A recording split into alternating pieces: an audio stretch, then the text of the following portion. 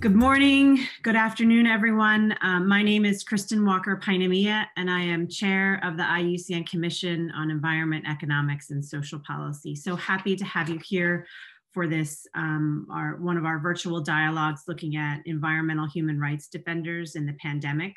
And we're looking at the Geneva Roadmap and strengthening IUCN action. A little bit of housekeeping first. I do want to alert you that there is interpretation in Spanish, French, and English. Hay interpretación en español, francés, y inglés. You simply need to go to the button and choose your language. Tiene que mirar el botón y escoger su idioma. In addition, I do want to advise everyone that we will be recording this dialogue, and we will also be sharing it vis-a-vis Facebook Live. We expect this to be a very exciting dialogue and discussion, and we do hope to have time at the end for discussion and question and dialogue with our speakers. This session is organized in conjunction with the IUCN Commission on Environment, Economics, and Social Policy, CEASE, the University of Geneva, the Environment of Peace Initiative, and IUCN Netherlands. So on behalf of CEASE, I would like to welcome you, but I'm going to pass off to my other colleagues as well to give a welcome. Jörg Basinger from the University of Geneva.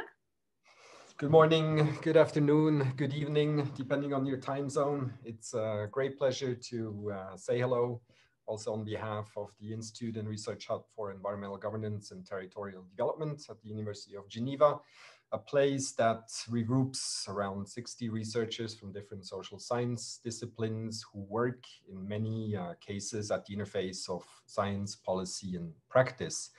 One of our dear collaborators is Peter Larsen, of course, who has worked tirelessly for many years, and especially since the spring in the context of the Geneva Roadmap in support of the environmental human rights defenders issue. And it's a great pleasure to be associated with this launch event today. I think the Geneva Roadmap is just that. It's a roadmap, but it's a map that has a road that leads to many places. One important place, of course, is the World Conservation Congress that has been postponed twice now. We'll hope it'll take place, and it'll take place in physical presence. Another one is an environmental peace building conference that will be held in Geneva in February 2022. And another one that I'd like to mention here that you just mentioned as well, Kristen, is the Environment of Peace 2022 initiative, spearheaded by the Stockholm International Peace Research Institute, an initiative to mark the 50th anniversary of the Stockholm Conference. And one I hope we will be able to put in an important place, the environmental defenders issue. So welcome to everybody, and I look forward to this wonderful dialogue. Thank you. I also want to pass to our other co-host, Liliana Jarou from IUCN Netherlands. Liliana? Yes, hello. Welcome everybody. Welcome from Amsterdam. I hope you can hear me. I just had a very, the electricity went out, and I'm calling with my phone, but I'm glad this is finally happening. As you know, we have been working with environmental human rights defenders for a while. I have more time later to share some of our lessons learned. For now, I want to say only hello, and I'm very excited to see how we can strengthen the cooperation within the IUCN as a union. That is all I would like to say for now.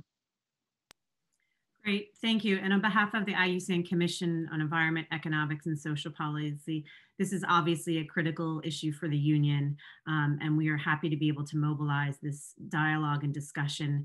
These issues hit at the core of the work of IUCN and our membership, and it's an area where we need to look at improving the action we have, but also supporting our large membership. This session will be organized into 4 segments. The first will look at a film related to environmental defenders. The second will look at the situation of the pandemic and the challenges to environmental defenders. Then we'll look about learning from lessons learned. And then finally, how do we move forward and how do we work on the efforts of IUCN to strengthen these issues in the work, but also look at how in the context of the pandemic.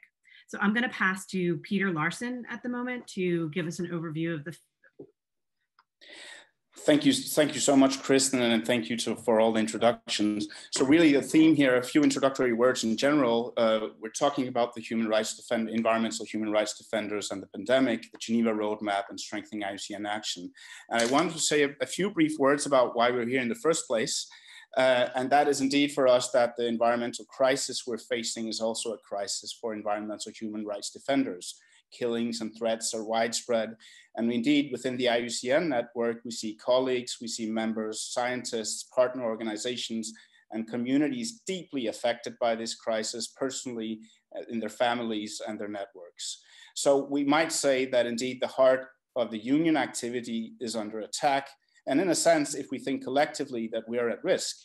At the same time, we're seeing growing secretariat membership and commission mobilization around this, responding to the kinds of issues that I heard from people, for example, from IUCN Honduras, who said to me, threats against us, killings, and leaders who watch over nature, conservation, have not stopped. It's continuing. And indeed, under the pandemic, we're seeing that this whole year that was thought as being a super year for biodiversity is indeed revealing a triple crisis. Look to the situation of indigenous peoples, disproportionately affected by the COVID, high impacts also on leadership and defenders standing up. Defenders in many cases becoming targets now, the lockdown turning into a crackdown, as some of these news items below indicate. And we see also growing resource pressures in some contexts with debt pushing people into sort of intensifying the kinds of conflicts that are leading to defender issues. So a lot of this basically led to a dialogue in the Geneva Roadmap earlier this year, bringing together academia, civil society organizations, and defender networks, as well as UN representatives, to try to dialogue about understanding this crisis and informing responses to the challenge.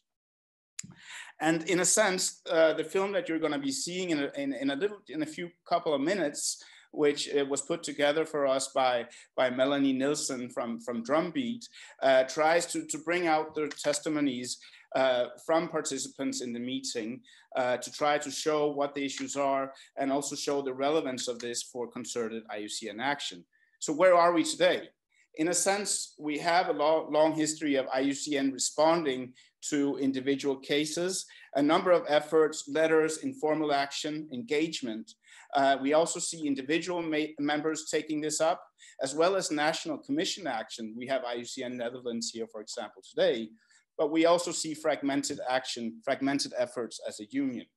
And indeed, we might say the environmental defenders crisis is not going to be solved through individual activities. We remain in some respects still divided as a conservation community, but it's time to come together in solidarity. It's time for more dialogue, and it's time for strategic engagement within and beyond the union on these issues. We need to move from reactive to strategic responses. It's the importance of dialogue, and with those words, I want to stop. And really, just to give you a sense of where that whole Geneva dialogue spirit ended, and where, in a sense, the film hopes to keep that momentum alive and share perspectives from the participants that came to Geneva at that point of time. So I'll stop here. Thanks, Kristen. Thank you. Can we switch the screen now and share the video? If you could stop sharing, even. Thank you. And then we'll share the video. Please note that the link to the video will also be put in the chat.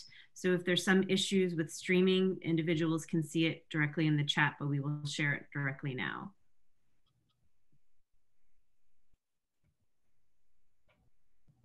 De morte.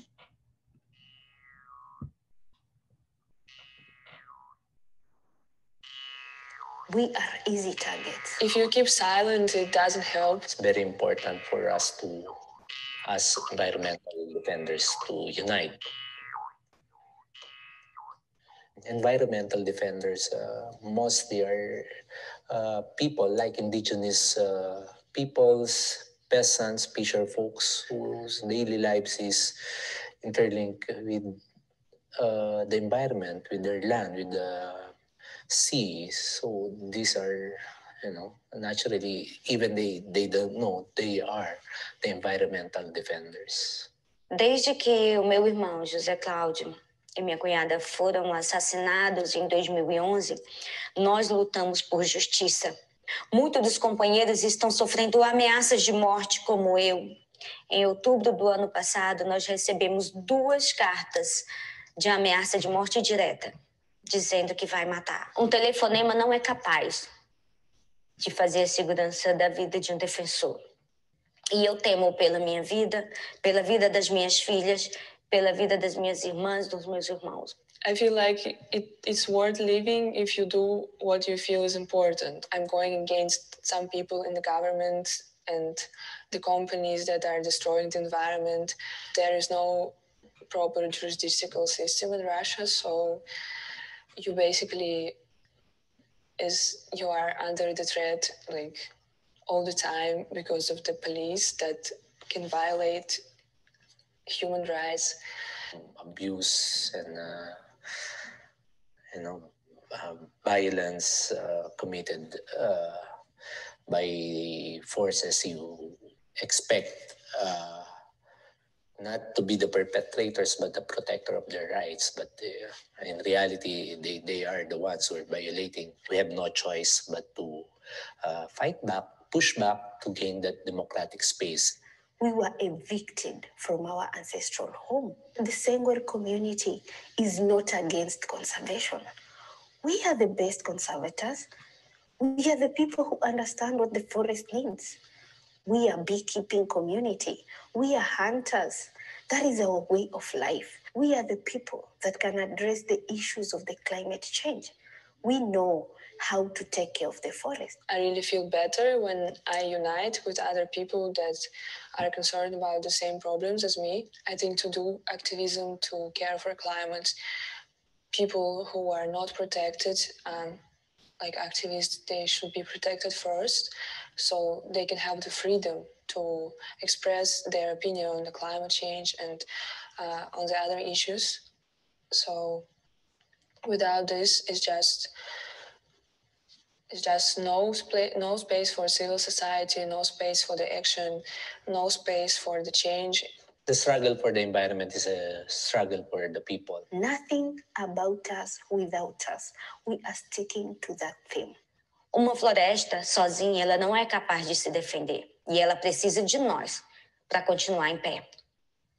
E é exatamente a nós que eles estão atacando. Se o mundo começar a pressionar o governo Bolsonaro quanto à vida dos seus defensores, quanto à vida da floresta, eu tenho certeza que nós seremos olhados de outra forma.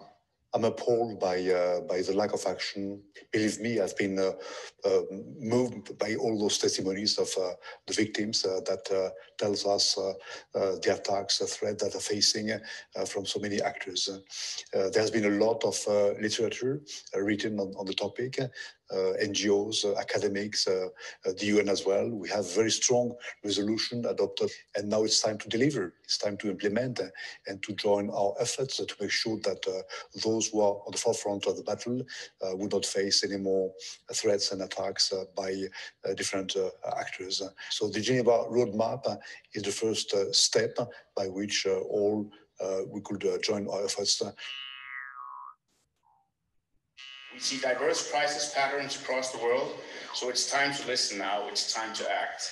And this is also what has brought many of us together to start thinking about a Geneva Roadmap for collective action, engaging many of the organizations, many of the defenders, many of the researchers, academia as well. 2 days of debates, engaging UN special rapporteurs, and we were also attempting to learn from defenders.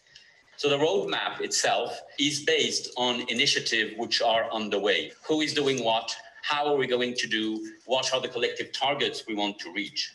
The first one is to reverse the tide, the need to have a civics social space. We also worked on how to bridge actions and also sometimes to bridge vocabulary so that we can understand and work together much better. We also worked on how to break isolation and to provide more access to protection. How do we think we are going to protect the environment if we kill or put in jail or harass those who are protecting the environment? One of the most important human rights of the 21st century is the right to live in a safe, clean, healthy, and sustainable environment. So we have an opportunity in 2020 to make a great leap forward in terms of recognizing the right to a healthy environment, which in turn would empower environmental human rights defenders. You know, what environmental defenders are doing, actually what communities are doing, what indigenous peoples are doing, defending the rights to their lands and defending nature, is a job that they're doing on behalf of all of us. When we think about nature, you think about these beautiful places, and they're the ones taking care every day of those places. I truly believe that we have to realize that this is everybody's job and that we have some champions on the field. This should be in our veins, because without nature, humanity will not thrive. We call for appropriate justice. We call for the respect of the human rights, and for people to understand that we all depend on nature. We call for decisive measures helping the ones that right now are putting themselves at risk to protect natural resources that we depend on.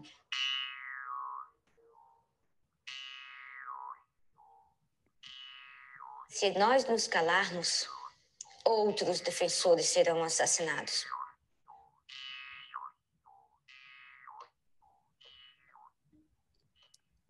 Thank you. I think this film sets the stage well for the conversation that we're going to have, that those that we are working with are at the forefront of these issues and the protection of the planet.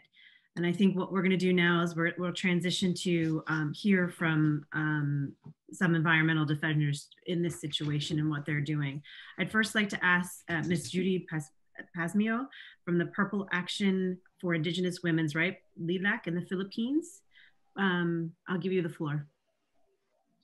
Okay, thank you. Thank you very much for the invitation, and good evening. Well, good morning to you and good afternoon. Yes, I'm gonna try very hard because I'm afraid of Kristen to keep the 5 minutes. There's no official figure for the indigenous population in the Philippines. There have been attempts to include ethnicity variable in the population census, but still have not resulted to an official number. And so unless the indigenous peoples are counted, then they remain invisible to the government and therefore excluded in the policy considerations and services. The pandemic has surfaced this continuing problem, their invisibility, therefore the exclusion and isolation of indigenous women. A lot of indigenous women who we have tried to reach from our homes, given that we're all in lockdown, were surprised and anxious about the lockdown. No coherent information has reached them about COVID-19. What is this? How can we protect ourselves from this virus? All they know is that they were being prevented to go out of their communities. Military and police were everywhere, including in their farms and entry to the forests. These were the stories shared to us by the indigenous women partners. In one conflict area between the indigenous community and a coffee plantation in Mindanao, in the southern part of the Philippines, company security guards and armed men were guarding the remaining plot of land that the Blaans were planting to corn. And they were told that they could not farm because of COVID-19. Tarsila, the young woman who had to assume community leadership because her father, her husband, and her two brothers were killed by the military, expressed fear that after the lockdown, they will lose their remaining small plots of farm. In Barangay Didipio, Casibu, Nueva Vizcaya, in the northern part of Luzon, the Tuwali women are leading the human barricade that they have set up since last year to prevent the coming in of Oceana Gold Mining Corporation. The mining permit of Oceana has expired last year. Last March, 100 policemen accompanied the trucks of Oceana and forced their way through the small barricade of the village road, causing injuries and trauma within the indigenous women. After this incident, 14 of the indigenous women were charged with breaking the quarantine protocols. This as they worry about their source of food for the next week, while others for the next day. Even pre-COVID, food security has been a major issue for them. Their lands and forests have been ravaged by open pit mining, the huge tracts of coffee plantations, logging, and are being secured for mega dams. Pre-COVID, the impacts of climate change have been harsh to their harvests, intense rainfalls, intense drought. With COVID and the lockdown, their economic situation has really worsened. And what do they get from their government, from our government? Harsh military responses. In response to COVID, LILAC launched Babayanihan. It's our program, Women to Women Solidarity, providing modest relief packs of food and hygiene kits. The indigenous women are our first responders. They bravely risk the exposure to COVID-19 and passing through military checkpoints. They try to reach communities deep in the forests or high up in the mountains. And because of this, they are being harassed, tagged as rebel sympathizers, if not rebels themselves.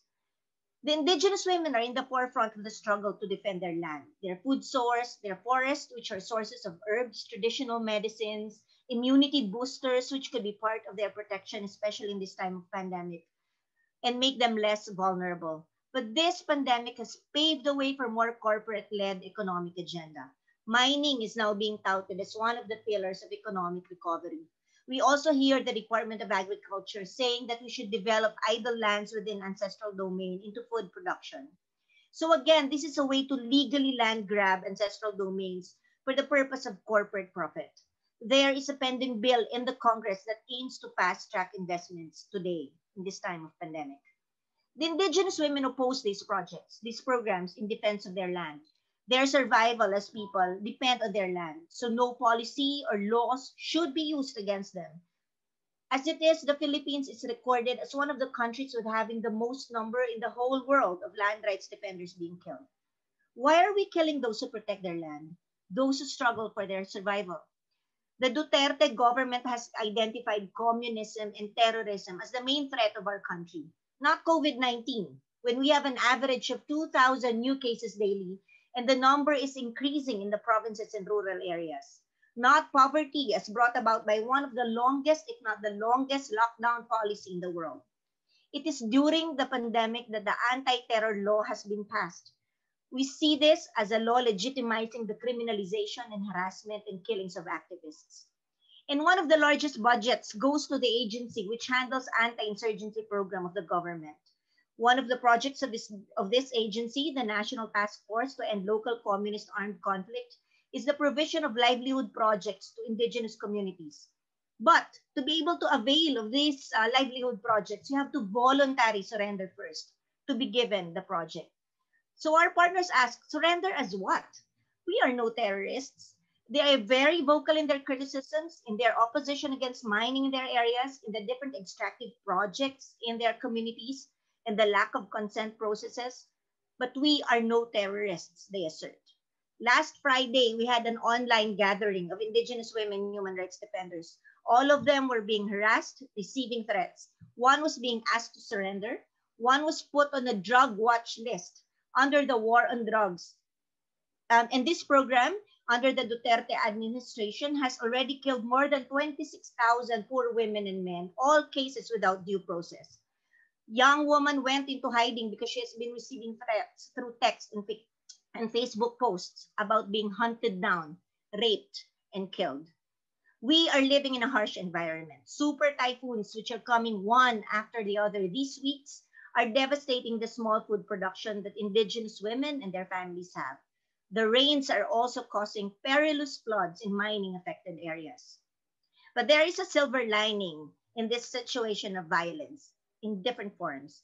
The women are there for women through the relief packages that we continue to distribute, through the regular conversations online that we strive to provide as a platform for sharing and connecting, through mass texting or the information sharing through texts on the phone. The Women to Women Solidarity, which LILAC is a part of, has been a life force that inspires, encourages, and pushes women to be less afraid and more hopeful as they continue to be in the forefront of the struggle for their rights as indigenous, as women, for a more nurturing and equitable recovery program and a life with dignity. Thank you for letting me share this.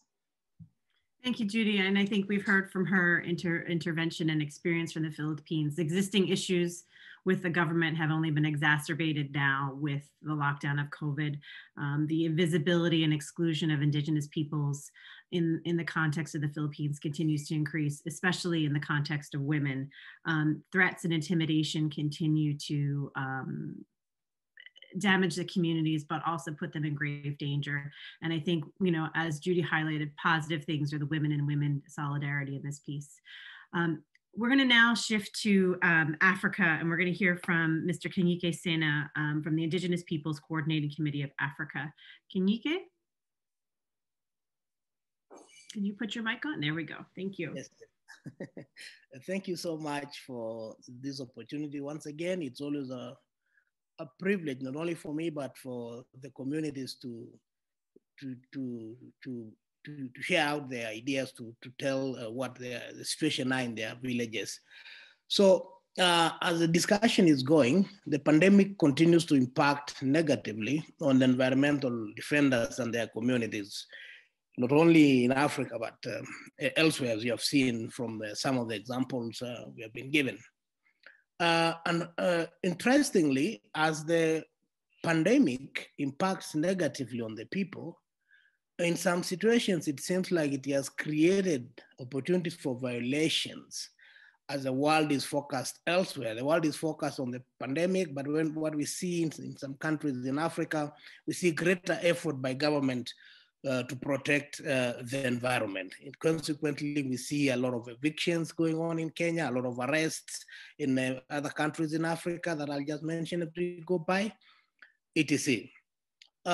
So it's a bit strange because rather than the government actually trying to look at how now to address the rights of these communities against this pandemic, the violations, not only by government, but also by the private sector, is increasing.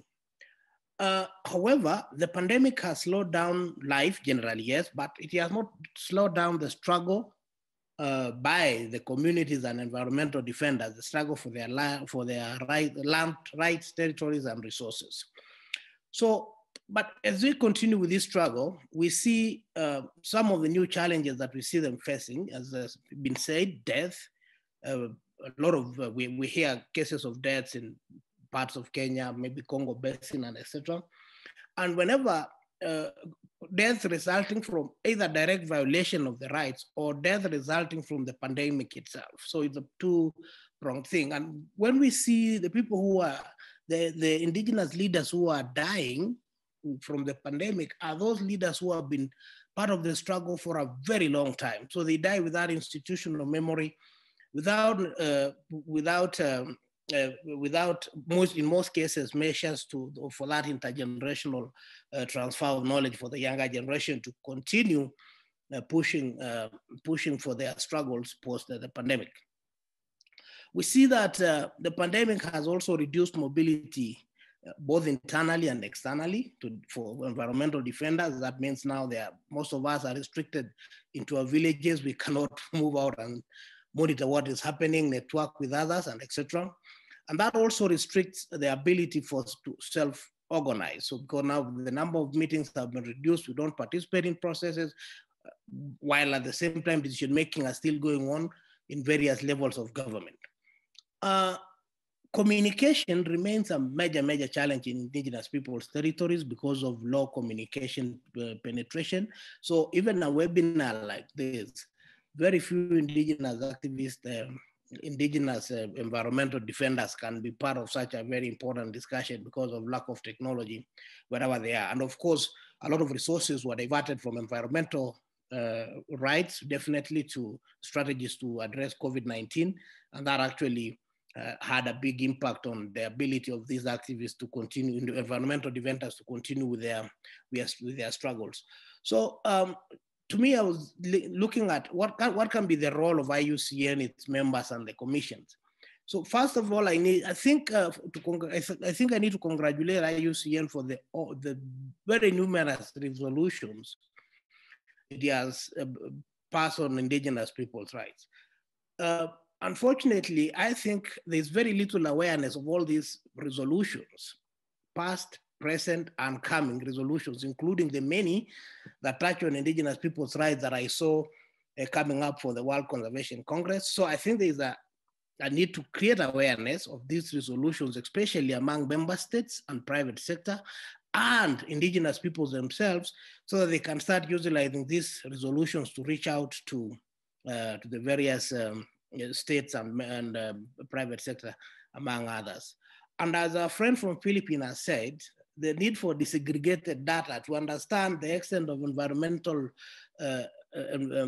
defenders from indigenous communities who have been arrested, who have died, and etc. Because these disaggregated data, which is lacking, especially from Africa, where I come from, will enable informed decision making. There is need for more capacity and awareness on the people and nature basket as a framework for addressing IP rights generally. And I think I need to emphasize on this because IUCN and all of us are pushing for that idea of people and nature. But when you look at the kind of evictions, the countries which are members of IUCN are not following that people and nature thing. How can people and nature live together? That's why we see evictions in Mau Forest, evictions in Cherangani, evictions everywhere. So what can the regional offices do to make sure that this discussion goes deeply into the minds of the policymakers, that it's time that people and nature live together? So mainstreaming indigenous people's rights and IUCN programming is very important, and I think I've seen a resolution going to that direction. Strengthening dialogue around conflict management, very important, because that would reduce the instances for environmental defenders' violations of their rights as they go about agitating for their rights. And then the other thing that we are doing is we are establishing a legal fund to support environmental defenders in their work. And of course, there's need now to start looking at, if this pandemic continues for quite a long time, how do we leverage technology to make sure that it's easily available for environmental defenders and their communities, so that they can communicate the challenges they are facing a bit more efficiently, widely, and regularly. Thank you so much. Thank you very much, Kinyiki. I think you raised some very important issues looking at while things may have slowed down in the pandemic, that we are seeing an increase in the protection of nature, but with that is also increased in violations and evictions due to lockdowns, due to more strict planning.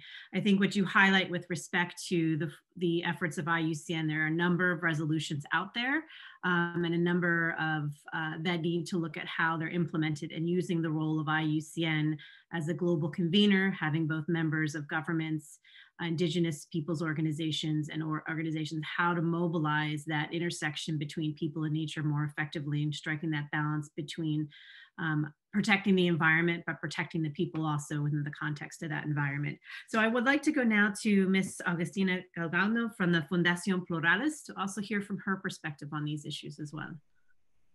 Well, hi, everybody. Thanks for this opportunity to share women's environmental defenders' reality from Chaco region and wetlands.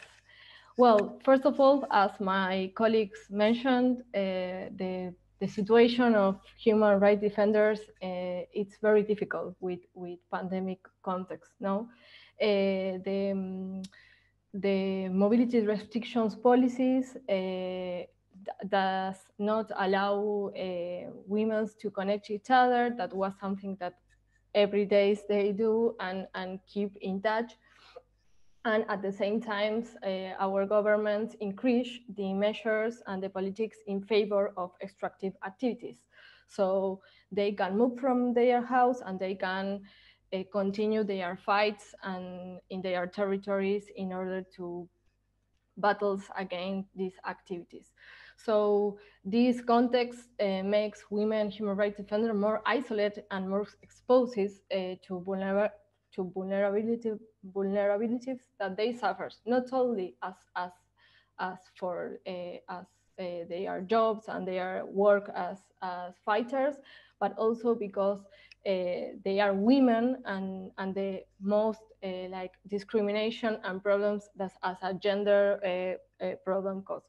So the numbers of cases of gender-based violence has increased, the numbers of hours that women spend of care work has rise, so, and they are still, and they don't have access to some measures or politics to protect themselves from violence and from local security protection.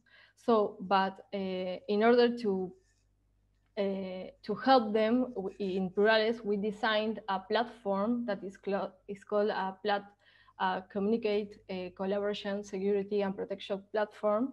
I'm going to share you my presentation about this very quickly.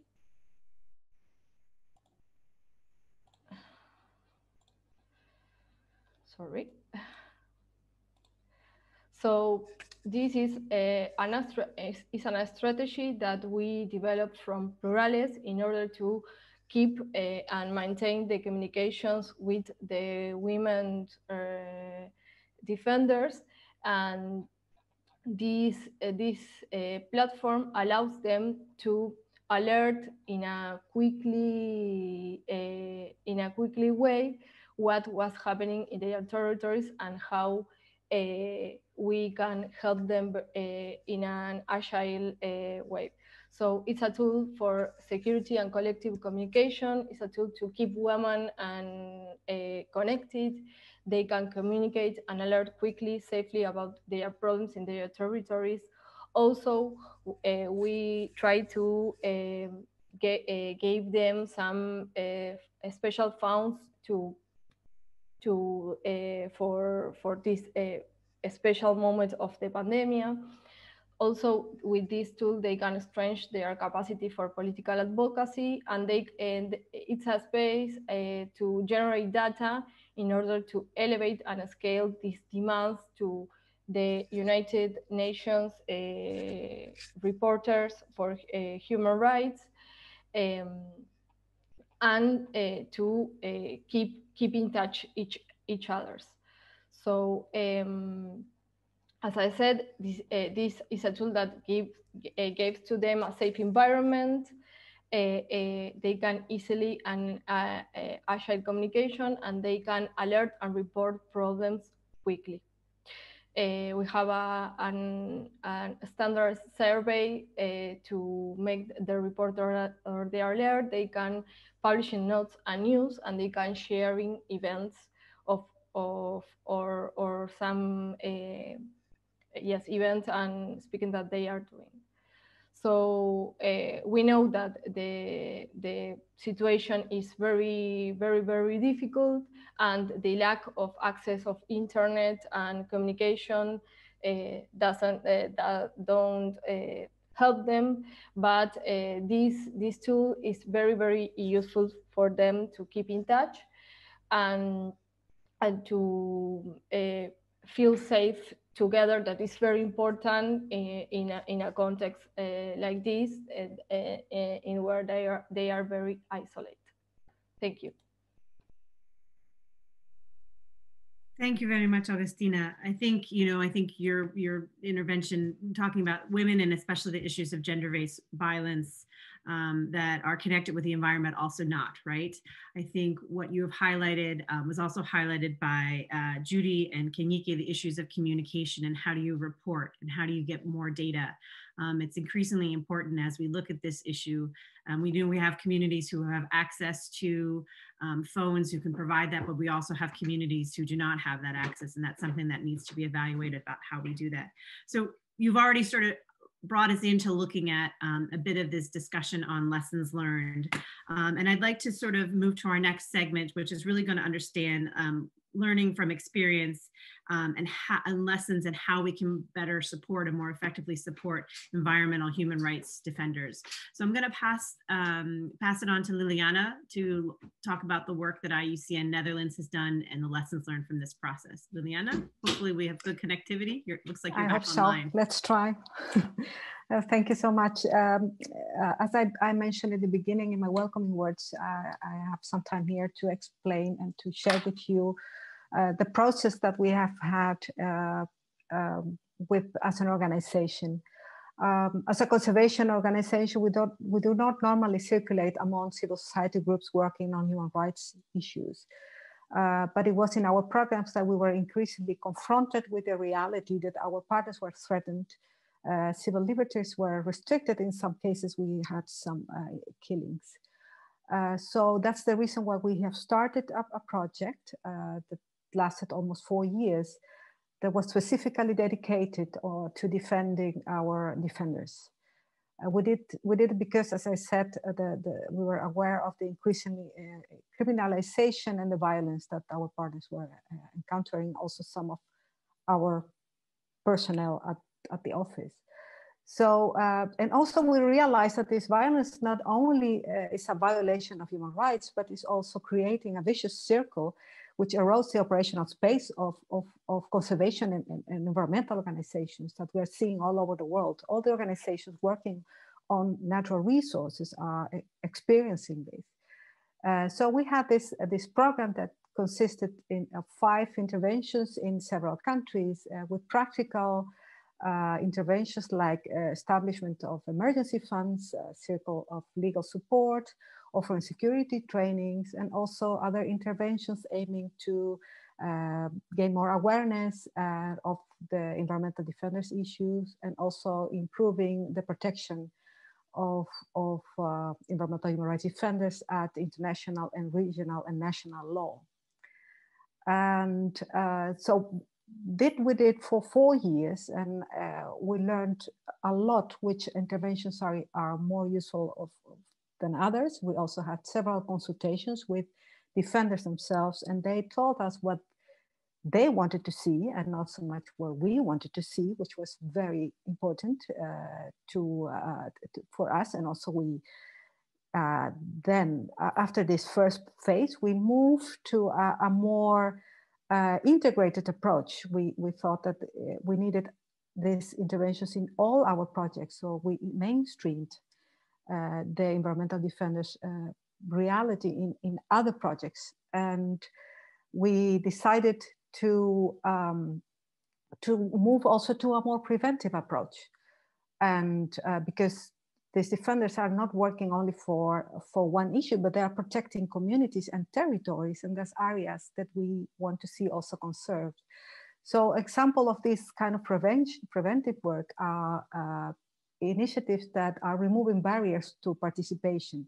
So for example, strengthening the FPIC processes, the first prior informed consent, because exclusion tends to increase risks, but also all the interventions that deliver more access to information. We also try to change the narrative, because narratives matter. Defenders are not criminal, but they are important. They play an important role on sustainable development, and also collective protection, because we heard from defenders that they would not to see the individual approach that many Western organizations have. We heard a lot of examples about the gender approach that also for us are important lessons learned. And the way forward for us is now tackling the challenges that we have when working with conservation and natural resources. Some of them are the lack of political will that we see in many of the countries we work. This is evident when we see that the absence of safeguards to guarantee the security of indigenous peoples, also in the light of extractivism, but also is still continued in the abandonment and marginalization of communities. The promoted development projects that we see that are many times contrary to the vision of defenders. The companies that have a different, the balance of power that are between companies and the local communities, we need to address those issues. And there are so many examples I can go on forever. But for us, all these challenges are showing us a way forward, and the strategies that we are implementing in our projects is also networking with others to pool resources. I think that the example of the Geneva Roadmap is a good example of that, and this is the reason why we are supporting this initiative. We have to work outside the conservation community only, and continue building capacities for environmental human rights defenders, developing early warning mechanisms, and invest more and more in collective protection, collective leaderships, technological tools like the one we saw with the Plurales, and participatory analysis of power, power relationship and threats. So these are, for now, some of the lessons learned I wanted to share with you. I was lucky to have good connection. Thank you so much. Thank you, Liliana. So we're gonna just jump to looking at some additional experiences, and we'll have Jose Alwin, who is with the ICCA Consortium, and will speak to some additional lessons learned through the work of the ICCA Consortium. Jose? Thank you for this invitation. I'd like to thank especially Peter, Kirsten, and Liliana for their leadership on this matter. I'm here representing the ICCA Consortium, a consortium of territories of life, indigenous and community conservation areas throughout the world. And I'm also here on behalf of the Observatorio Ciudadano, which is Citizens Watch based in Chile, which has been active in the defense of territories of life. Basically, the context in which we're living this year is particularly threatening to environmental human rights defenders. We see a continuation of threats and killings of these defenders worldwide, and Latin America continues to be the continent, the region of the world where most of these killings take place. And as we know, these killings are just the tip of the iceberg, because behind these killings are many, many threats and many aspects of criminalization. And we have the pandemic, and as it was documented recently by the UN Special Rapporteur on the rights of indigenous peoples, there's been an intensification of extractivism on indigenous and communal lands throughout the world. We heard from the Philippines, and in the context of the Andes, mining continues to be expanding COVID into Andean areas, and in the Amazon, there's documented more than 35,000 people being contagious, particularly on indigenous and communal lands. We see states of emergency and lockdown impeding mobilization of environmental human rights defenders to protect their lands. We see confinements resulting in killings of these defenders in Asia and Latin America, and we see imprisonment of environmental human rights defenders, exposing them to further contagion, as it has occurred with Mapuche environmental rights defenders in Chile. I wanted to refer to what we have been doing from the consortium, particularly from the working group on defending territories of life and defenders. We have continued to document ICCAs globally, their legal status, but putting special attention on the rights of, on the situation of environmental rights defenders on 20 states throughout the Africa, Latin America, and Asia. We have tried to provide some legal support, although the consortium itself has no capacities to provide legal support through networks such as Natural Justice and ILC in Africa, and Observatorio Ciudadano and Codeca in Honduras, and also ILC. We have tried to provide some legal aid. And the alerts policy has continued to be used as a means to denounce the impacts on environmental human rights defenders. More than 10 of these alerts. One in the context of the Amazon was successful in terms of denouncing oil company operating in the Amazon on indigenous territories of the Wampis and Shuar, and expanding COVID this led to legal actions, which finally resulted in the halt of the oil projects in that area. Campaigning has also been part of the work that we've been doing throughout the different coalitions that we're part of, and highlighting the situation of indigenous rights defenders. In the case of a Koya leader, a woman leader opposing Canadian mining in northern Chile, has been part of that campaign. There's been threats to her due to her opposition to mining operations. And of course, and this event is part of that strategy, and we've joined the efforts in Geneva with the Geneva Roadmap in influencing the international agenda. We're concerned of the lack of progress in the implementation of the Human Rights Resolution, Human Rights Council resolution on environmental human rights defenders, notwithstanding the continuation of threats to these defenders.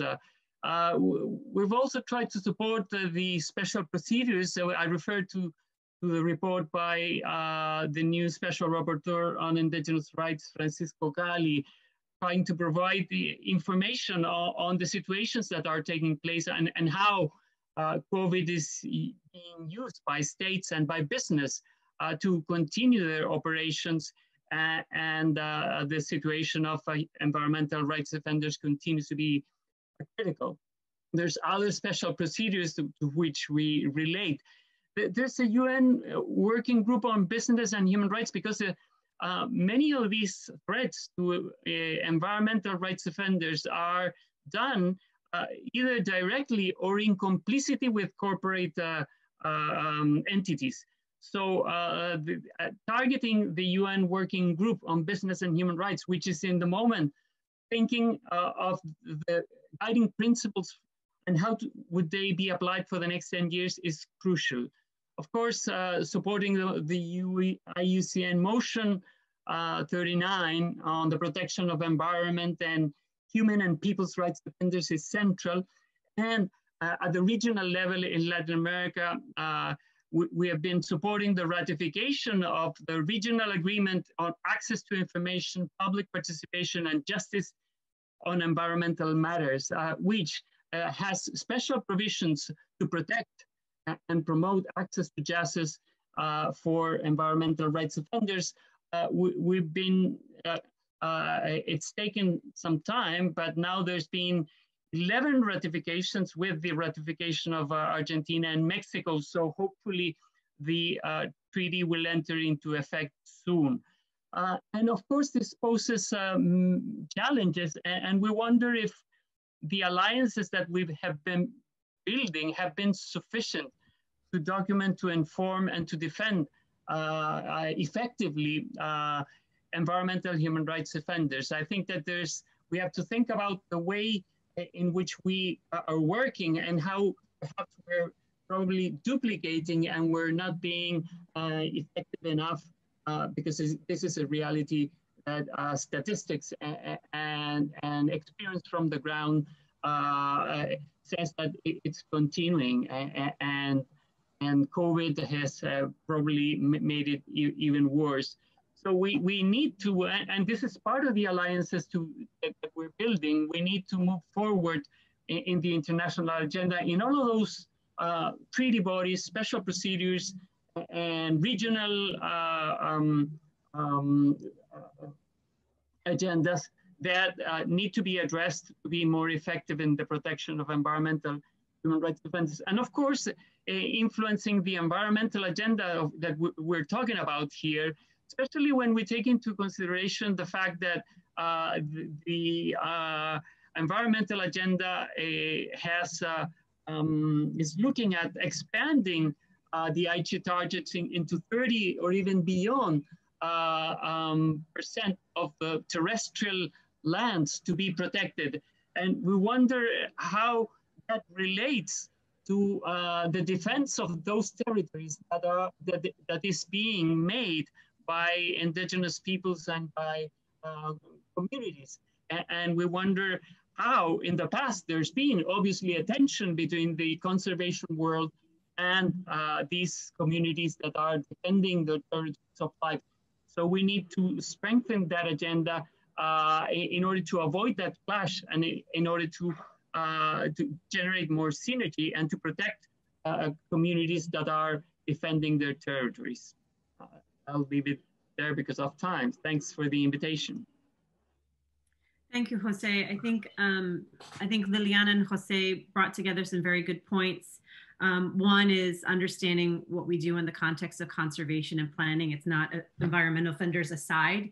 It's part of what we do every day and understanding the planning and the policy approaches to those things. I think Jose also raises some important issues related to the sufficiency of our alliances. Are they effective? Are they efficient? I think through these conversations here so far today, there needs to be the local context and supporting directly on that ground. We need to understand regional and national agreements and those responses. And then we need to understand how we mobilize a global framework on these issues.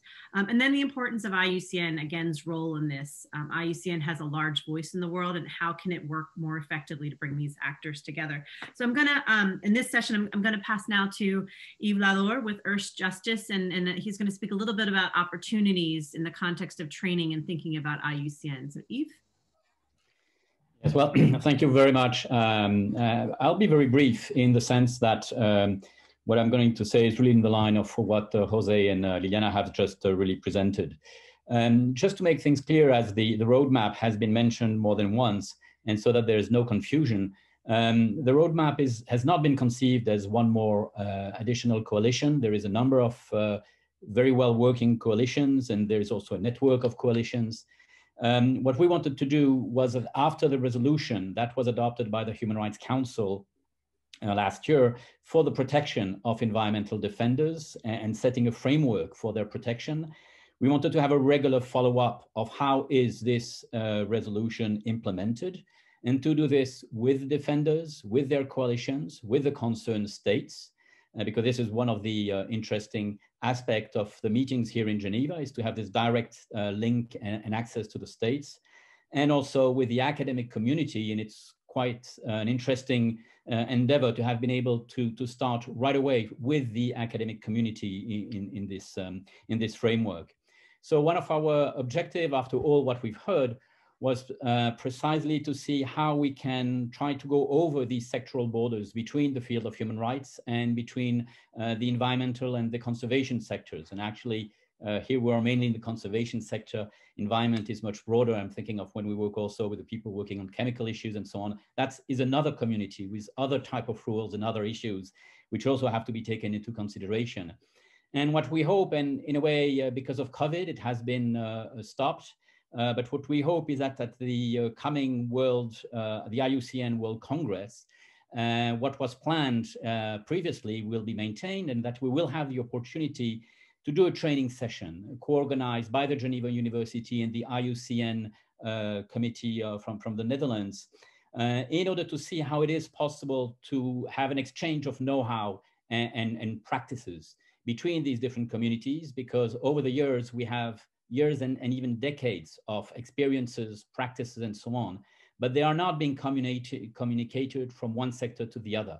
And of course, there's an issue of terminology, there's an issue of trust, there's a number of issues we have to go through, but I think there is really a possibility, and it's really regretful that because of COVID, we've been so much delayed, because it's, as we've heard, it's an urgent matter to have the possibility of the different communities to exchange experience and strengthen each other in this work.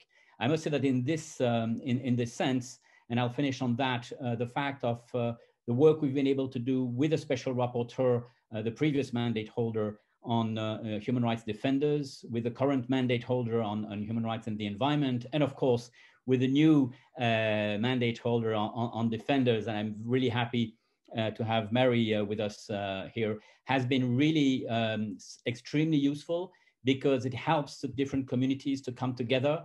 It brings like a meeting point for the different communities. So we look forward to have this possibility to continue, because this question of going over the borders, developing a common language and a common practice, like a community of practice, is something which is very useful, and we hope that next year we will be able to do some real important step in that direction. Thank you very much. Great. Can I just ask Eben to check the attendees issue? There's something on the chat there. Thank you, Eve. I really appreciate that. And I think the issue of bringing the communities together, learning from the know-how across communities, and the issue of language and understanding how we speak and the skill sets we bring together is extremely important.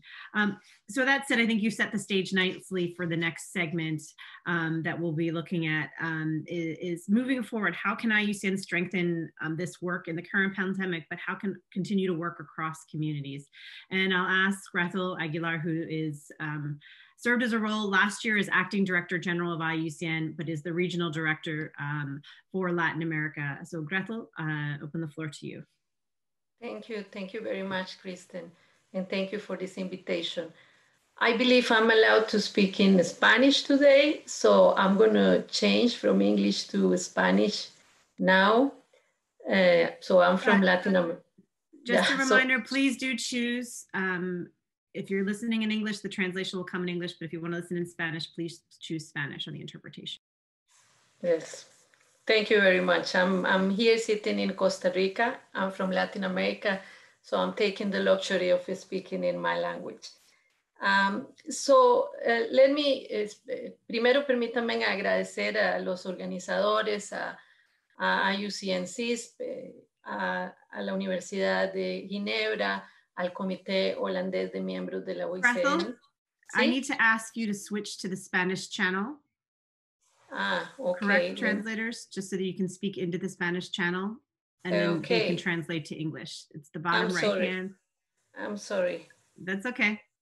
Okay, Spanish channel. Yes, then you can speak and then it'll be translated to English. Yes, correct. Thank you. Muy bien, muy bien. Espero haberlo hecho ya. Bueno, daba el agradecimiento a los organizadores y también decirles en nombre del director general Bruno Oberle de la IUCN que él hubiese deseado estar con ustedes, sin embargo, en este momento no le ha sido posible. Los defensores ambientales son personas que generalmente, pues todos viven en contacto con los recursos naturales. Y como ya ustedes han oído de los expositores anteriores, pueden ser líderes comunales, pueden ser guardaparques, pueden ser miembros de pueblos indígenas. A veces hablamos de números, pero yo quisiera al menos decir que esto se trata de personas. Esto se trata de Demetrio Pacheco en el Comité de Gestión Tambopata en Perú. Esto se trata de Homero González en México, de Raúl Hernández en México, en la Reserva de la Mariposa Monarca. Esto se trata de los miembros de pueblos indígenas Mayana en Nicaragua, en la Reserva Biosfera de Bozaguas. Y podría usar los 5 minutos en nombrar miles y miles de defensores ambientales que no este año, sino desde hace muchos años han dado la vida para defender los recursos naturales y sus tierras. Esto no es nuevo, esto es algo que lleva años pasando y es ahora que ha tomado una relevancia y por eso yo quiero agradecer mucho los esfuerzos que hacen ahora muchísimas organizaciones en llevar esto a la luz. También quisiera decir, como ha dicho ya Agustina en su presentación, que esto se trata también de mujeres y de familias completas que defienden sus tierras y sus bosques. Ahora con la pandemia del COVID-19 la situación empeora y nuestros defensores están aún más expuestos. Recortes de presupuesto para materia de ambiente, menos apoyo a las comunidades en el campo, más líderes enfermos y un confinamiento hacen que la situación sea más difícil. Pero claramente no todo empieza con la muerte de líderes ambientales. Estos líderes generalmente reciben amenazas, calumnias y generalmente tienen muchísimas situaciones que viven antes de llegar a la muerte, antes de ser asesinados. Y este es el momento en que debemos de tener un acceso a la justicia pronta y cumplida. Este es el momento en que debemos de pedir a los gobiernos transparencia y acción. Este es el momento en que nuestros defensores deben de ser protegidos Yo no quiero seguir nombrando nombres de personas que ya están muertas. Es mejor si estuviéramos nombrando las acciones que estamos haciendo para que nuestros defensores no mueran. Me han solicitado que hablen de los esfuerzos de la IUCN y yo les voy a compartir eso, pero también permítanme compartir con ustedes y decirles que nuestros 1.400 miembros, nuestros 16.000 expertos en comisiones, un secretariado totalmente comprometido con la lucha de los defensores ambientales, no son suficientes. Que esto debe de ser, estos esfuerzos deben de unirse a un movimiento aún más grande, a un movimiento en donde los defensores no se sientan desamparados, en donde sepan que no están solos, en donde no somos unos cuantos los que hablamos de proteger defensores ambientales, en donde sea un movimiento masivo, en donde ellos sepan que expresar sus ideas puede ser posible, como todos nosotros queremos tener la libertad para expresar nuestras propias ideas. Déjenme empezar con mociones. Algunos de ustedes ya han mencionado que IUCN tiene una moción en este momento, pero tal vez no todos sepan qué es una moción de IUCN. Bueno, rápidamente, la IUCN en el cuatrienio 2021-2024, que es el que empieza el próximo año, sus miembros pusieron 128 mociones conjuntamente, se han votado algunas y han sido aprobadas y otras están para discutirse en el Congreso Mundial de Conservación. La moción 039, llamada Protección a los denunciantes y defensores de los derechos humanos y de los pueblos en relación con el medio ambiente, es una de las mociones que será discutida en nuestro Congreso Mundial de Conservación. Esta moción no fue votada electrónicamente en la votación reciente que hicieron los miembros y que terminó el 21 de octubre. Y ahora ustedes pueden ver los resultados de 109 mociones en nuestro sitio web, pero no de esta. ¿Por qué no de esta? Porque el grupo de trabajo de mociones decidió que esta moción era muy importante, estratégica para la IUCN y prefirió llevarla al Congreso cuando se realice.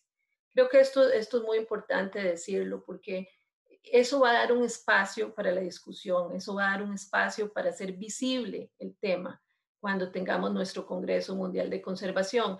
Mucha gente me dice, pero Gretel, ¿cuándo es el Congreso Mundial de Conservación? Tendremos un Congreso Mundial de Conservación y yo les quiero asegurar que sí va a haber un Congreso Mundial de Conservación.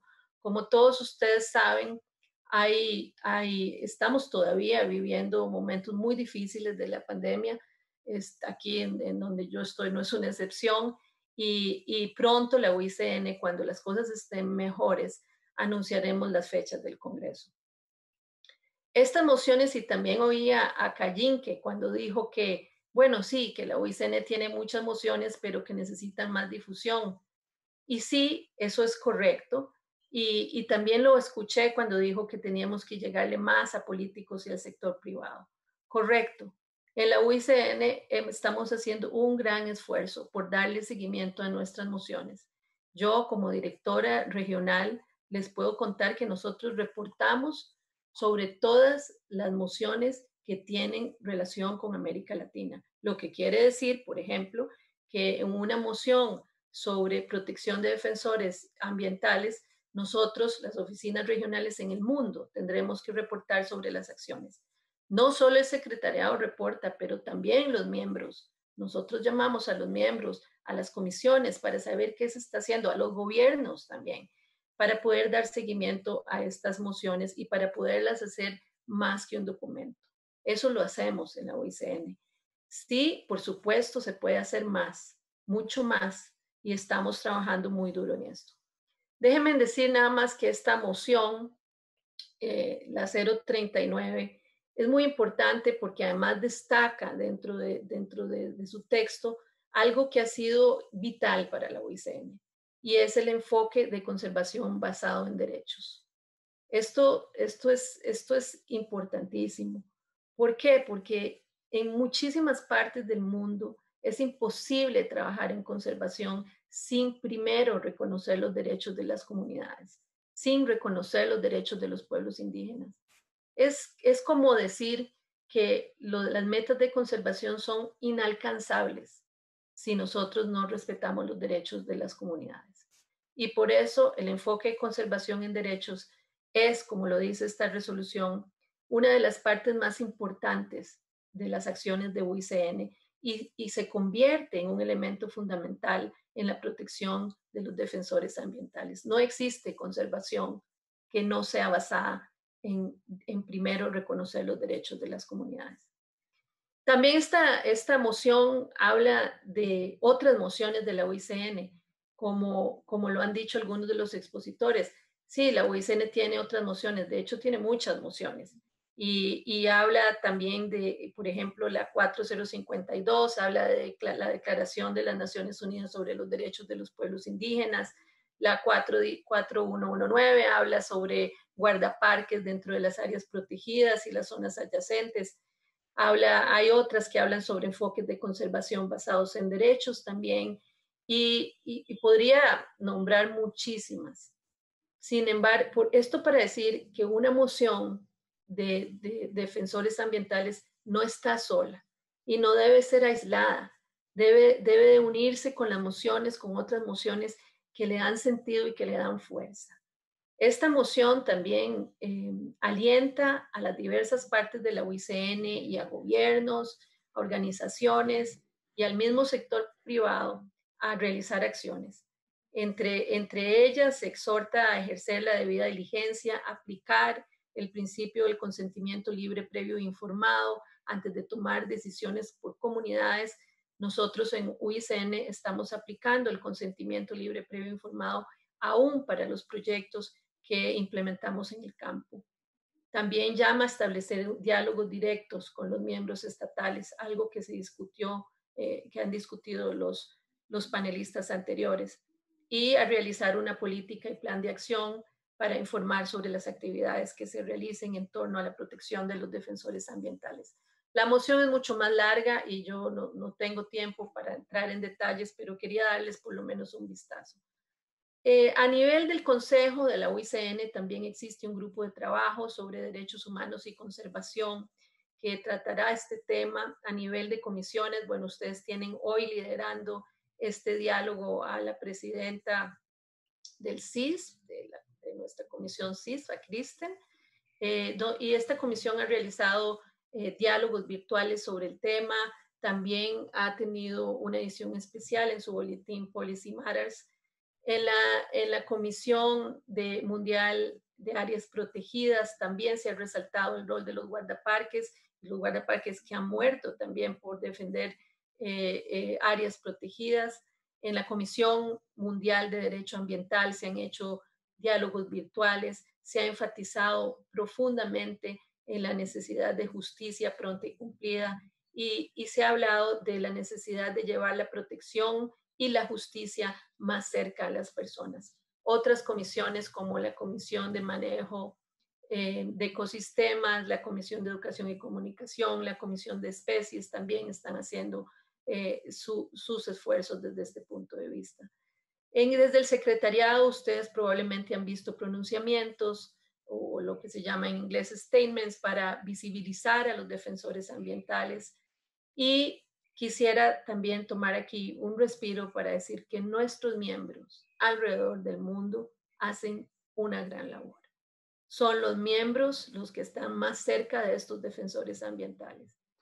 Hemos visto izar la bandera al Comité Nacional de Miembros de la IUCN en Holanda, pero también hemos visto a comités nacionales en América Latina, en África, y a comités regionales impulsando este tema. No es sorpresa que la moción 039 haya salido precisamente del foro de miembros de la IUCN que se realizó en Paraguay en agosto hace un año. Fue ahí donde salió esta moción. Permítame terminar, me imagino que Kristen me iba a decir eso, dándoles gracias a todos ustedes por este panel, pero también resaltando el derecho a la vida, la libertad de expresión sin temor a represalias y el derecho a la tierra y el derecho a un ambiente sano están totalmente ligados. Y con eso déjenme terminar diciendo que IUCN está comprometida a seguir en esta vía de proteger los derechos de los defensores ambientales con acciones positivas, para que esta pandemia, porque eso también es una pandemia, pare y paremos de estar oyendo nombres de personas que mueren en defensa de los derechos de nuestro planeta, un planeta que todos compartimos. Muchas gracias. Gretel, thank you so much for providing such a substantive overview of IUCN and the large weight from the role of the commissions to the Secretariat to the members themselves and how the work both impacts the issues of environmental defenders, impacts the people, the names of the people, the organizations, and the work of IUCN overall. And moving along and looking at how we could help get broader support and broader discussion and understanding lessons learned from the human rights field. I'd like to ask Mary Lauer, who's the UN Special Rapporteur on Environmental Defenders, to talk a little bit about lessons learned from the human rights field, but also some thoughts about how we can improve engagement across different experiences and communities. Thank you, Mary. Thank you very much, and thanks very much for having me here today. I have to say I've learned a lot, and I don't know that you're going to learn anything from me, but I'll have a bash anyway. I'd like to start by saying that although we speak about environmental human rights defenders, in my experience, it is often the case that people defending the right to a healthy environment are simultaneously involved in the defense of other human rights, whether it's the right to food, the right to drinking water, women's rights, or Indigenous people's rights. And I just want to make 2 points by way of this. The first is that the right to a healthy environment is interconnected with other rights, and so their violations are intersecting, meaning we need connected intersectional responses to them. And the second is that the same is true about effective support for human rights defenders, including those who might be referred to as environmental defenders. Who are facing these violations. Support to them, for support to them to be effective, it has to come from an understanding of the nature of their work, the context they work in, as well as, extremely importantly, the factors that put them at risk. Because defenders are at risk for defending the environment, yes, but at the same time, they may also be at risk for speaking out about human rights as women in patriarchal societies, or as ethnic minorities in contexts ingrained with ethnic discrimination. Similarly, defenders of the environment often make dangerous enemies, as we've heard, when they challenge powerful economic, social, and political elites, including businesses, or when they fight for justice and accountability for past human rights and violations connected to the environment, such as illegal land seizures. I'd like to give you an example of some of the kind of work that human rights defenders have done and continue to do. And we've heard from Judy and from others, but this example comes from Honduras. Last week, a tropical storm ETA hit large parts of Central America. And in Honduras, it affected 9 out of the country's 18 departments, causing massive damage and disruption, including to health services and access to food, putting people's dignity and lives at risk. In response, Ofrana, a grassroots Garifuna Indigenous peoples organization, has organized an international solidarity campaign to try and get essentials to those who need them. Earlier on in the pandemic, they set up service centers to help contain the pandemic in Garifuna communities, with community members making masks, collecting information on pre-existing illnesses, and distributing food where it was needed. And that's just one example. Defenders are doing similarly valuable work in many parts of the world, yet they, like many defenders, find themselves at risk because of that work. For years, members of the Garifuna community have been targeted with threats and acts of intimidation for defending the right to land of the Garifuna communities against encroachment by unsustainable tourist development and agro-food industries. And that is why they need support. Now, Coming to the IUCN, it has a huge platform and expertise on environmental matters, and it can be a real ally for human rights defenders and those working on issues related to the environment in particular. So one question maybe IUCN could ask itself is, what can the IUCN do to encourage states to take up their obligations to protect human rights defenders? And to me, part of the answer to this would be for the IUCN to use its platform and relationships with states to show the connections between conservation, the protection of the environment, and the work of human rights defenders. We know that states around the world have committed to conservation efforts and environmental protection. So the IUCN could make the case as to why protection of human rights defenders should be part of that. Also, the IUCN has partnerships with development banks, and we know that development finance is administered without any input from defenders. The IUCN could use its existing partnerships with development banks to create spaces for human rights defenders to try to influence their policies and to advocate for provisions around the protection of human rights defenders in investment agreements. And the same goes for the IUCN's partnership with the World Bank. And the IUCN also has a list of partnerships with business, some of whom are in energy, tourism, food production, and clothing sectors, which we know can be involved in situations where environmental human rights defenders are at risk. How many of them have human rights defender policies? Are they respecting the UN guiding principles on business and human rights? Maybe the IUCN could use this unique relationship with its business partners to ask these questions and encourage businesses to support defenders and respect human rights. So, I mean, you already consider human rights defenders as allies in the fight to protect the environment.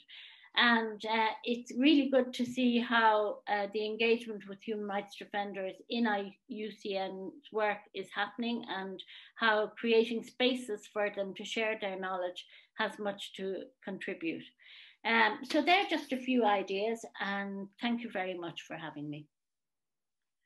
Thank you, Mary, much appreciated. And I think some of the issues you raised, I think Gretel also has raised as well, utilizing the platform for IUCN and the voice of IUCN as a whole to work and influence governments, to look at the relationship with development banks and the funding related to development banks, and then also look at the business that are being engaged by IUCN through the Secretariat, but also through the membership of IUCN.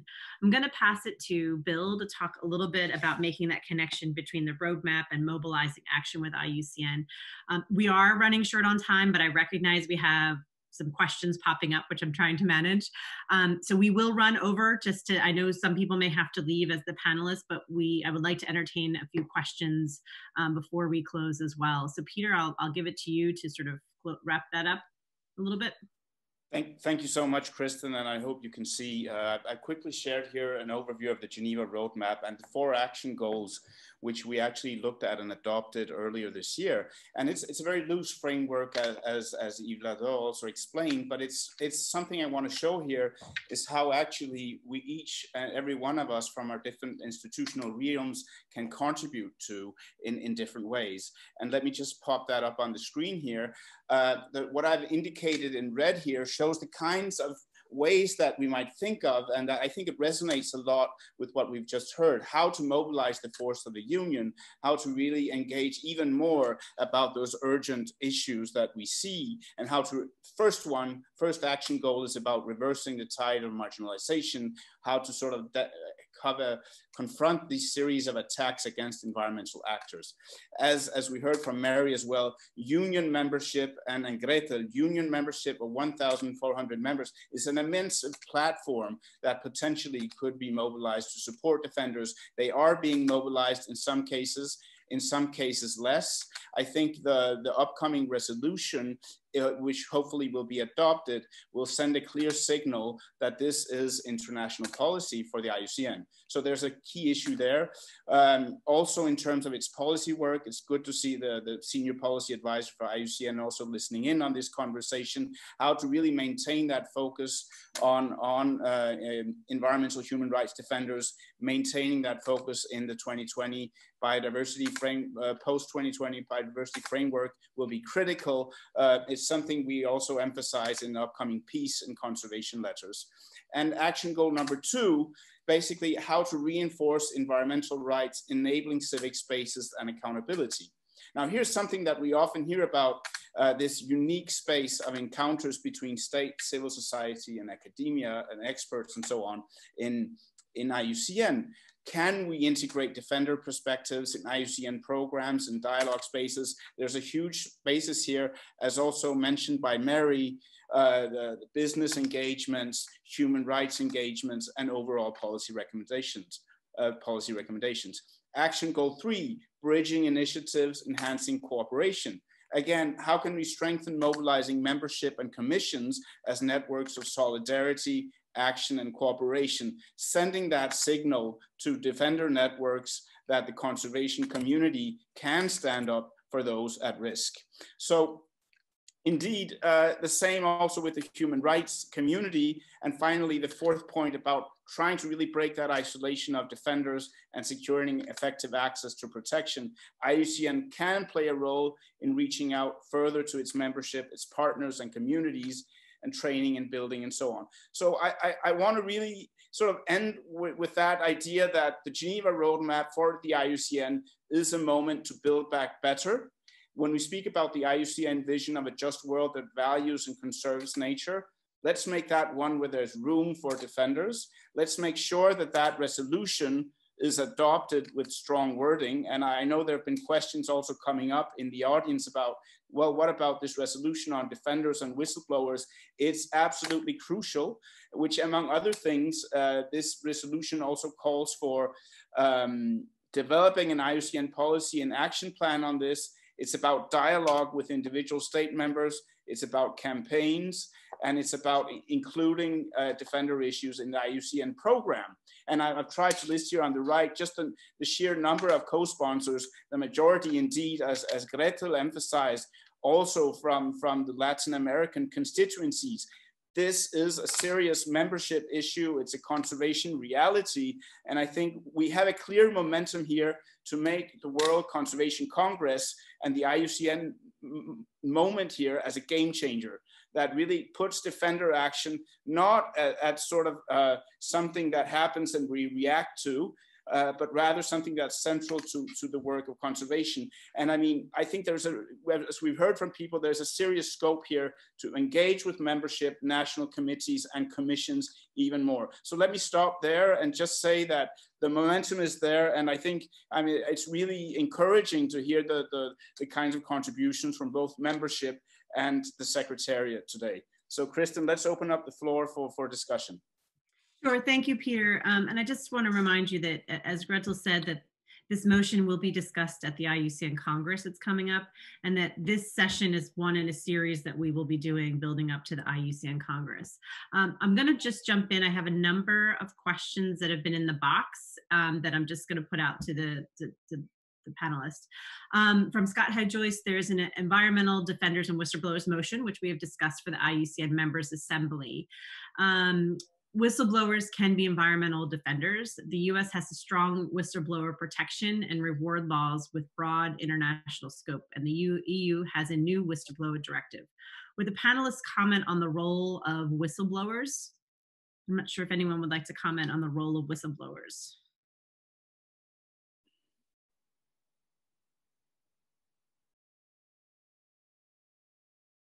Go ahead, Peter. No, I would say it's absolutely essential, and indeed the association that Scott represents, of course, is indeed a co-sponsor of the resolution. So it's part and parcel of this effort.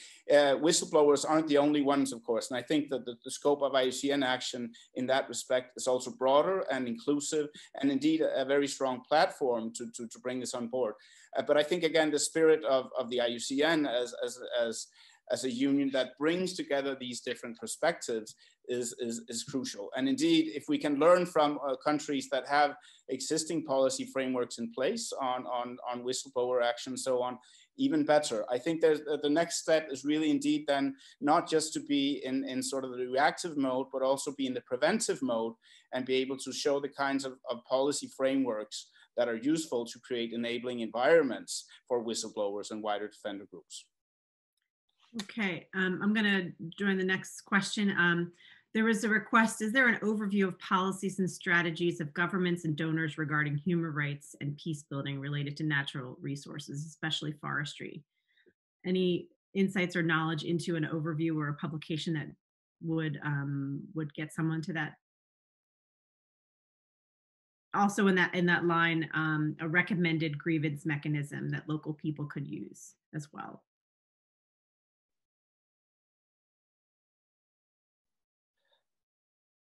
I don't have any references on the top of my head, but clearly this is literature in the making, and I believe Bernd was the one asking this question, Bernd Unger. So thank you very much. I think it's something probably that we may need to think of specific policy briefs that actually perhaps articulate this, and perhaps that's also something that could be thought of in relation to your organizational work that you've been mentioning in the chat. There was also a question from Judy, actually, related to the UN Human Rights Council resolutions, which express, actually, Judy, you're there. Why don't you just ask your question out? Yeah, I think I want to tie that with what Miss Mary Lawler has mentioned.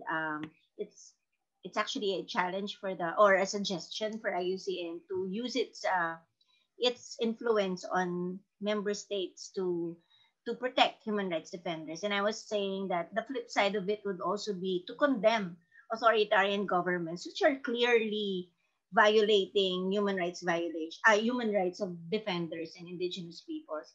So to be able to protect, it's also the other side of it is to strongly come out with a position to condemn authoritarian governments such as the Philippines and Brazil, for that matter. A clear opportunity is the Human Rights Council resolution that has been passed recently, and it fell short on the previous statement of the Human Rights Council in condemning the extrajudicial killings of including indigenous peoples and land rights defenders. It only spoke of technical cooperation, and so the clamor of human rights organizations, including us here and abroad, is to push for an independent investigation of the human rights violations of the Duterte government. And so I was thinking, if those kinds of campaign is in the agenda of IUCN for being more proactive in protecting human rights defenders. Thanks, Judy. I also want to just maybe before I open up to Gretel to sort of give a response, there was also a proposal here about a broader collaboration with the Goldman Environmental Prize as well. So maybe looking at Judy's question, but also thinking about the issues of the Goldman Environmental Prize. Can I just say something? Because I have Sure, Mary. Just two things. First of all, I think maybe the IUCN might consider setting up its own prize, because the more awards you have, the better. It means so much to defenders, to their morale and to their credibility, and that comes with international recognition. So that's something just maybe, you could think about. The second thing is in relation to Judy. As Judy, I always feel so terrible when I have to say these kind of things, but the UN is a collection of member states, and they are the ones, and it is the government who decide on, it's the protection of human rights defenders is a government responsibility. Each government is supposed to protect their own human rights defenders. Now, there's all sorts of political considerations at play, as you know, in the UN. So as I understood, because I did take up this whole business about the resolution, as I understand, the states were endeavoring to get some form of cooperation with the Philippine government. Now, I mean, obviously, you know, there can be a dialogue of the deaf, and there can be dialogue for the sake of dialogue. But at the end of the day, I think it is the networks on the ground that spread upwards and outwards that are going to bring about protection of human rights defenders. I'm really sorry, I have to go. I'm already late for the next meeting. Sorry. Bye-bye, everyone. Thank you, Mary. Thank you, Mary. We appreciate your time. Gretel? Thank you. Thank you for all the comments and suggestions that many of you are doing to IUCN. I think that are all very valuable.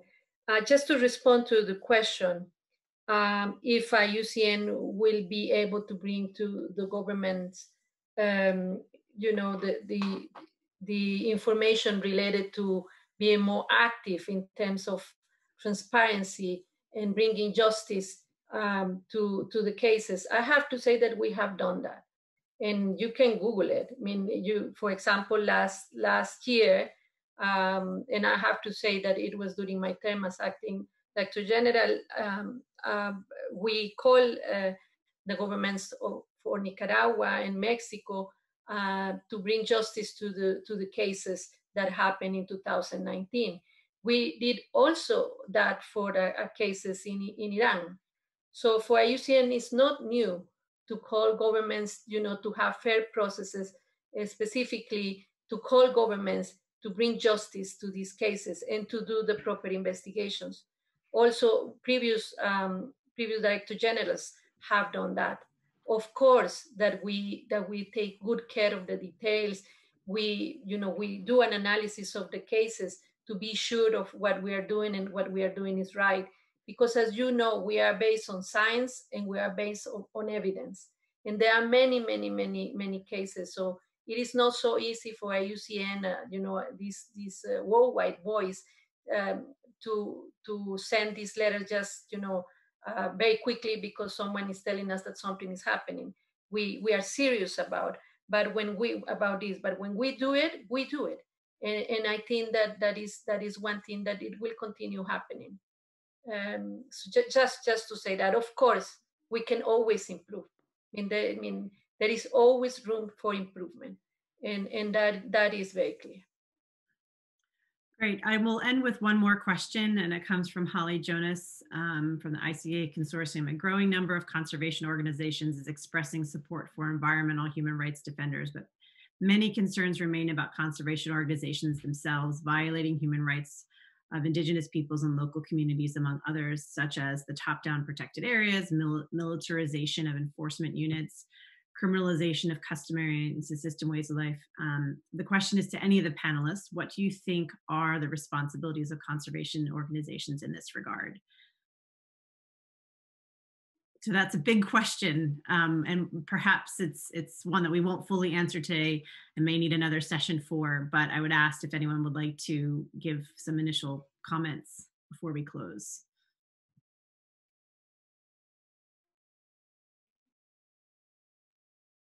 Yves? Well, just very briefly, I think it's a very important question indeed.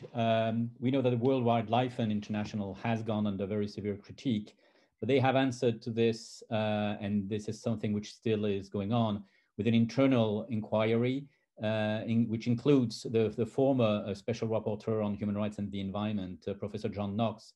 So I think we have to see what will be the outcome, and it will be a very good starting point for discussion within the conservation community to see how to avoid really mistakes which can be damageable for the people and for the environment. Also on the positive side, let's say that the last report of the Special Rapporteur on Human Rights and the Environment, the new mandate holder, Professor David Boyd, the last report he did just a few weeks ago to the UNGA on human rights and biodiversity and ecosystems also provides an excellent basis for a discussion between the human rights field and the conservation sector. It really lays down all of the different issues and highlights also the responsibilities of conservation organizations in a very good way. So I think we have here, with this first basis from the report which has been presented to the UNGA and to the coming reports coming out of the fact-finding process within World Wildlife Fund, we will have interesting documents to start this discussion. Thank you. And with Yves' comment, I will end here, and I would also propose that this particular set of questions and what Yves brought today will be brought up in another dialogue and discussion. So Holly, we will reach out to you to work on that. I would like to thank you all for your time and your effort today. This is not the end of this conversation. This is the beginning, and we need to keep moving this roadmap forward. This will be posted to the CEASP site. Please join us. We have a number of virtual dialogues coming up related to peace and migration, related to gender, related to governance issues, which all do weave in with this particular set of issues as well. So I do invite you to join us back and check the IUCN website for those dialogues. Thank you all for your time and effort, and we will be in touch as we continue to do this follow-up. Thank you. Thank you, everyone. And thank you to our interpreters. Thank you. Thanks and goodbye. Bye. Thanks Thank indeed. you. Goodbye. To everyone. Thank you.